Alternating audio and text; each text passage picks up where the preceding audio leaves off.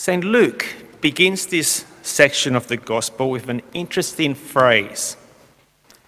As Jesus begins his last journey to Jerusalem, where he knows that betrayal, condemnation, torture, and a painful humiliation, death are waiting for him, St. Luke tells us that Jesus resolutely took the road for Jerusalem. St. Luke's point is that Jesus knew beforehand that his mission would be painful and difficult. But at the same time, Jesus accepted and fulfilled it willingly. Jesus did it out of love for us and also to set an example for us. To follow Christ's path in life will be painful and difficult for us too at times. And we, with God's strength to strengthen us, are called to resolutely go on our own personal journey to Jerusalem, to persevere in our friendship and fidelity with Christ no matter what. If we want to follow Christ, we have to expect difficulties. And along the way to Jerusalem, Jesus meets 3 men who have heard his call in their hearts. They want to join his group and become his followers.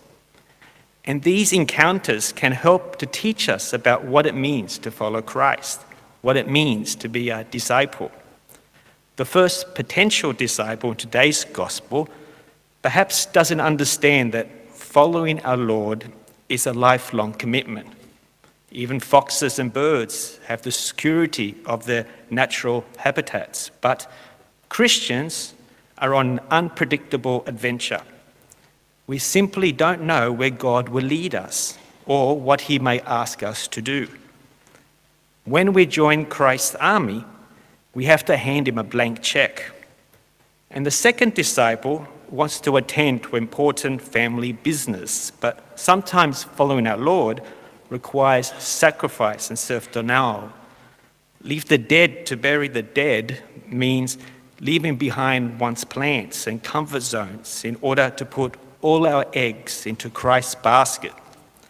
Our Lord perhaps is telling him that the family business he's concerned about can be handled by another member of his family.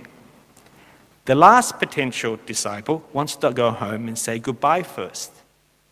Our Lord sees something in that request, and we have to remember that the Lord can read hearts, and perhaps he knew that the disciple would go home and stay there.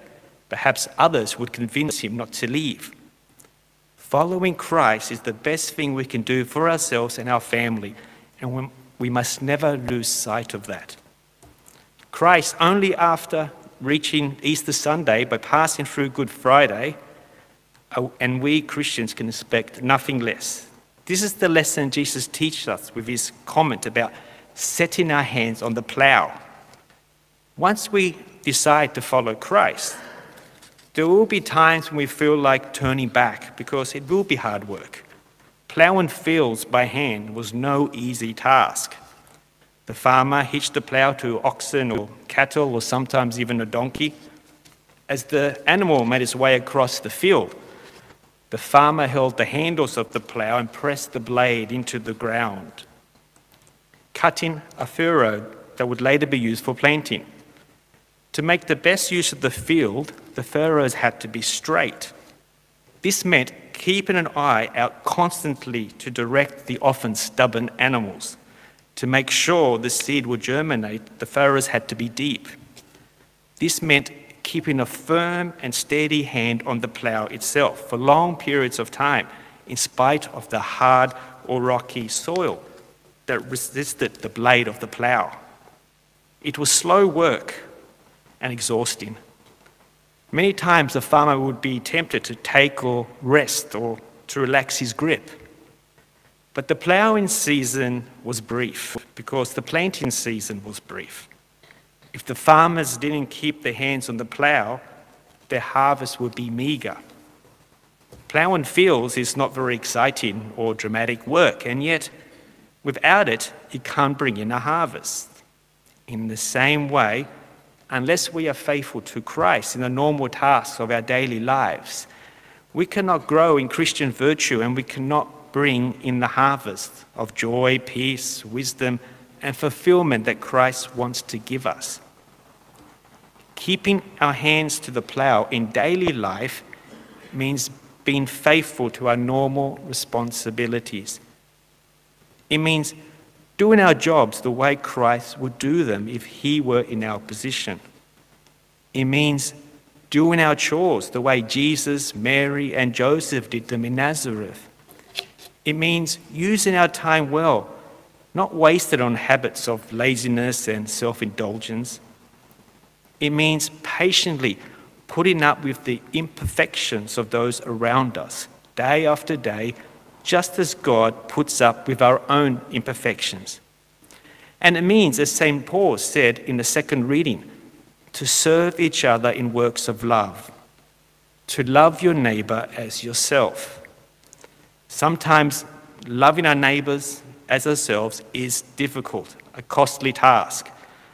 Those are the moments when we show that we are truly followers of Christ, not just superficial, hypocritical, cardboard cutout Christians. Sometimes forgiving our enemies makes our heart bleed.